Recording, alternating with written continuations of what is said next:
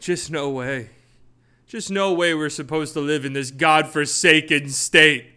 This place is a shithole. Yeah, I just want to talk to him. No, put him on the phone. I hear him back there. God, don't put me on hold again. I need to talk to him directly. No, this ain't right. No, I need to speak to somebody directly. The scorching hot Dallas Mavericks offseason continues, ladies and gentlemen. It's as hot as the Texas weather outside. We're so back. It hurts.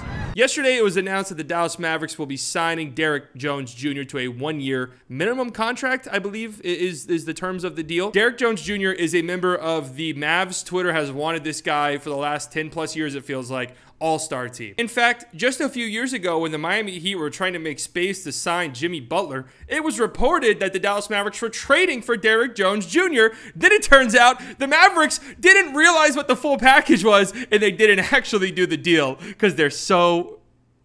I'm being nice today.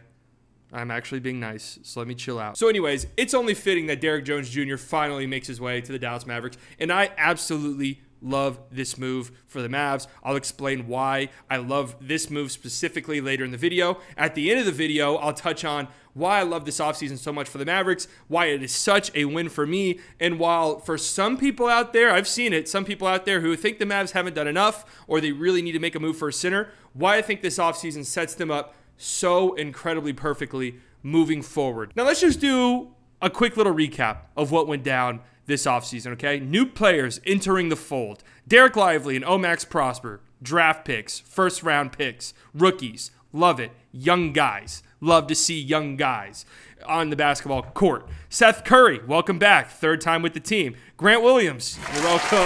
You're welcome. Hold the applause, guys. Hold the applause. Hold the applause. I'm trying to record a video. Dante Exum, okay. Rashawn Holmes, and now Derrick Jones Jr. It's a nice little cast there of new characters. Now let's look at the players the Mavericks lost this offseason, or players who haven't technically been lost yet, but will more than likely not be with the team on opening night. Christian Wood. Listen, guys, I'm done crying over spilt milk, okay? I still see people crying over this, man. Enough. Get off your knees. It's embarrassing what we're talking about, okay? God bless you, Christian Wood. Good luck wherever you may end up. Justin Holiday, Frank Ntilikina, JaVale McGee, he's currently on the roster, but all signs point towards his exodus. Markieff Morris, McKinley Wright, Davis Bertans, Theo Pinson, Reggie Bullock. Go ahead and take a look at these guys. These are guys who are out there on the floor a good amount last year.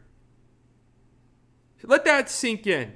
Again, God bless these guys. You know, thank you for your contributions. Reggie Bullock, I will legitimately miss your services. I liked you a lot as a player. Thought you were tough. Thought your shooting was clutch at times. Seemed like a really good dude. I liked what you brought to the table, but it was time to rip the Band-Aid off. I mean, just looking at this on paper, this has been a huge offseason for the Dallas Mavericks. They've gotten better, and more importantly, I think, they've gotten younger. They've gotten more athletic. They've gotten more versatile. And a guy who fits that mold is Derrick Jones Jr., who is still somehow only 26 years old. Derrick Jones Jr. is one of these players who feels like they're 33 years old, but then you check their basketball reference and realize, holy shit, this guy is several years younger than I am.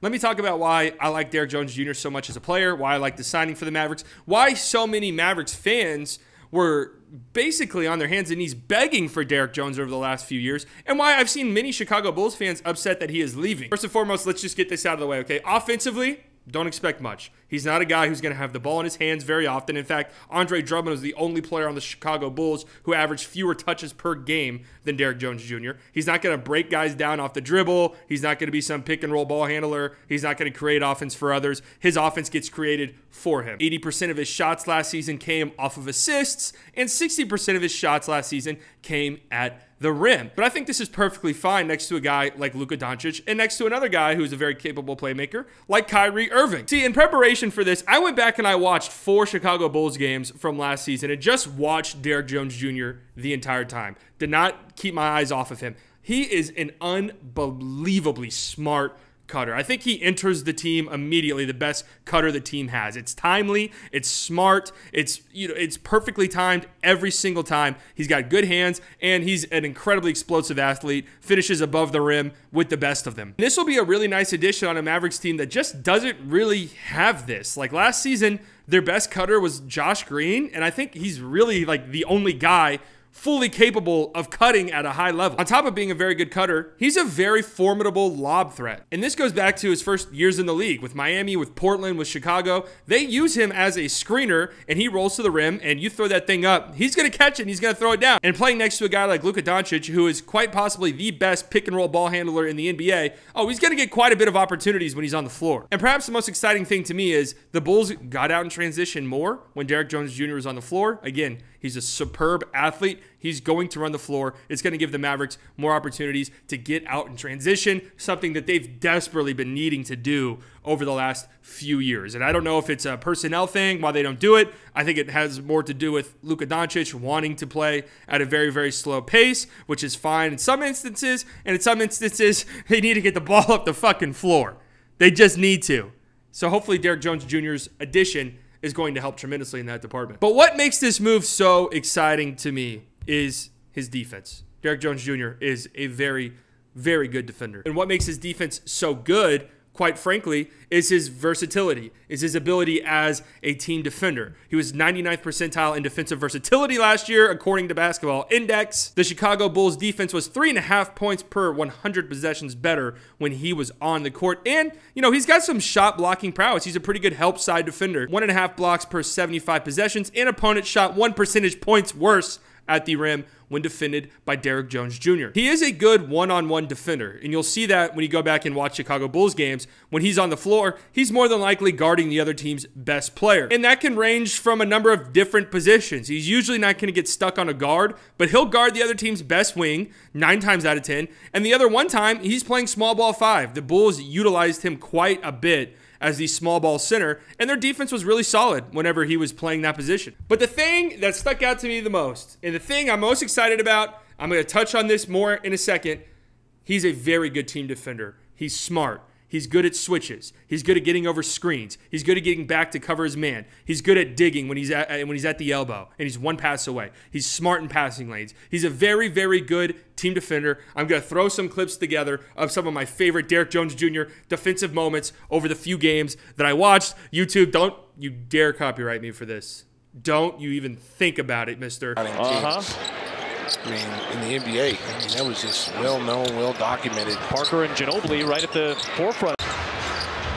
Just the 8 for San Antonio. Nice play, Derrick Jones. Of course, Jakob Poeltl was part of the Kawhi DeRozan deal as well. Oh, Jones from the backside. Good block, good defense. Mismatch. There comes the double. Jones was cutting, but the pass off target. Jones, the block again. Oh, boy, he's not like he's playing beach volleyball. Doubt about They're that. one of the most talented teams in the Eastern Conference. But what is the identity, and how are you going to approach each game, regardless of the level of opponent, in your estimation? Ooh, nice move. Johnson got it off to Collins, missed the hook. Even though he probably wanted to support Joel, well, made sure to shout out the other guys who were in the race too. He's savvy, right? It's not his first rodeo. He's been around, so he knows you're not going to get him to say something he doesn't want, but at the same time, he'll share his thoughts with you. Dosunmu ahead of everyone. It initially lost the ball, and they kept on feeding him back until he finished it off. Jones Jr. Embiid to Hart. Back to Embiid. That's a foul. Oh my goodness. Yep. James to the cup. Swatted away. Shot clock at 2. Harris. And got himself an easy dunk. After a sluggish start, to say the least, and a red-hot Boston beginning, the Bulls are back within 1 after trailing by 19. Tatum throws it away. Horford got it. Late in the clock, it's Brogdon to Hauser. Hoists one up, and another. Wide open. Yeah. Brogdon on Caruso, knocked away by Jones. He was a big reason why the Bulls made a comeback today. White, defended by Jones. Caruso the rebound. And a reason why I find the team defense aspect so exciting is, one, team defense is incredibly important. In fact, I think individual defense, one-on-one defense, has become a little overrated in today's NBA. It's much better and more important, I think, to be a very, very good team defender. Why this makes me so excited is it feels like the Mavericks have made a concerted effort this offseason to go back to what was working 2 years ago when they were a top 10 defense Inexplicably. Nobody expected that. They came out of the gates firing in 2021, 2022. Feels like 10 years ago already. I can't believe it was only 2 years ago. This team was really good. They were a great defensive team. Everybody on the team played within the system. Everybody was versatile. They were good at switching. They were good at communicating. They were flying all over the court. Now, for some reason, that got lost this past season. I don't know what it is. Dorian Finney-Smith definitely took a little bit of a step back as a defender as he got older and as he was coming off of just an insane playoff run where he was asked to do everything defensively. Same can be said with Reggie Bullock. Luka Doncic was, I'm just going to be frank, the worst I've ever seen him defensively in the back half of the season last year. I don't know what the exact reason was, but the team just went away from what worked 2 years ago. And now it feels like they're getting back to that. Let's look at some of the players they picked up. Derrick Jones Jr., who I just mentioned, very versatile, very good team defender, smart, plays well within a system. Grant Williams, very, very good team defender. Again, a good individual defender, but a versatile guy who can guard fives, can guard fours, can guard threes, can do pretty much whatever you need him to do defensively on the basketball court. And they drafted a guy in the first round, Omax Prosper, who I think is going to be a tremendous defender in this league. Shapes up to be a really, really strong individual defender with his skills and his size and his athleticism. But I also think he's going to be a very, very smart team defender. And again, a guy who can guard several different positions and do whatever he needs to do on the basketball court. And let's not forget Dante Exum. Defense was his calling card, and he's on the roster. So it just excites me thinking of the possibilities of a lineup that includes Luka Doncic, who has a 7-foot wingspan. Like, this needs to be talked about more. The fact that this guy does have a 7-foot wingspan. He should at least, bare minimum, be an okay team defender guy. Kyrie at the 2, Josh Green at the 3, and then Grant Williams and Derrick Jones Jr. at the 4 and 5. And whoever's playing small ball 5 is playing small ball 5. That gives you a very versatile lineup. A lineup that shoots well, a lineup that runs the floor, a lineup that gives you a lob threat in Derrick Jones Jr. and a cutting threat in Derrick Jones Jr. and 4 very capable passers in Luka, Josh Green, Kyrie, and Grant Williams. That makes me excited. I don't know how much we're going to see it. I just want to say this up front. I don't know how much we're going to see Derrick Jones Jr. playing. It seems like this is 11th, 12th guy in the rotation type of thing. But with injuries and with guys not playing well, you know, it's very possible that he sneaks his way into the rotation as like a 15, 16, 17 minute per game guy. So this is why I love this offseason for the Mavs. I think it's been tremendous. This is a really, really good pickup. A 1-year minimum deal for a guy like Derrick Jones Jr. is a fucking home run. I love it. Great job, Nico. Now let me address something else, because I've seen a lot of people saying this on Twitter. For some reason, it's typically European fans, and I get it. Like, they're in a rush to get Luka a championship right now. They don't give a shit what it looks like. They don't give a shit where it is, right? They don't care about the team building aspect of things. They just want to see it now. And those are the fans who desperately want a center. And listen, I want the Mavericks to go out and get a center too, like a well-established center. I like Derek Lively a lot. I just don't know how ready he's going to be immediately. So I would like for them to go out and get, you know, a Clint Capella or a Jared Allen, whoever might be available on the market. But here's my final place. I think this is where I'm at with the offseason moving forward, regardless of what happens. I think this is an A offseason for the Mavericks. I don't know if I can go A+ yet, just because, again, they didn't get that center that I wanted, but I'm still okay with it. But I'm going A because they've set themselves up incredibly well moving forward. Incredibly well. I don't think they're an inner circle contending team this upcoming season. I think that they're an outer circle contending team because, you know, you make the playoffs and have a guy like Luka Doncic on your roster, anything can happen. We've seen that already throughout his young career. But by getting better this offseason, by getting younger this offseason, you now open up the doors to say, okay, maybe this year's not championship or bust. Like, that's going to sound hard to hear, but this year doesn't have to be championship or bust for the Mavericks. You still have Luka under contract. You just gave Kyrie a 3-year deal. You can wait this thing out till the trade deadline. You could save your trade assets, see who becomes available at the deadline, make your move then. You can wait until the summer. I know that sounds hard. It's hard to be patient, but you can wait until next summer and then parlay all your assets to make the big push, the big trade that really sets your team up moving forward. Because in order to contend, they are going to need that center. And it's going to happen one or two ways. One, Derek Lively has a Walker Kessler, Jalen Duren, Mark Williams-esque rookie season where he looks much more advanced than we were all thinking. And, you know, we could pencil him in as a legitimate rotation guy by the end of his rookie season, and especially moving into a sophomore year. Or Derek Lively looks like the project a lot of people think he's going to be, and you're going to have to go out and get that center that you're going to plug in, whether it's a huge, gigantic name or, you know, a top 15 center guy. But either way, I think you've set yourself up incredibly well to go and do that. This is a deep team. Go back to the start of the video and look at the guys I said left the team. Like, go back and look at that. I mean, God bless these guys. Justin Holiday, Frank Ntilikina, JaVale McGee, Markieff Morris, McKinley Wright, Davis Bertans, Theo Pinto. Like, these were guys who were playing last year.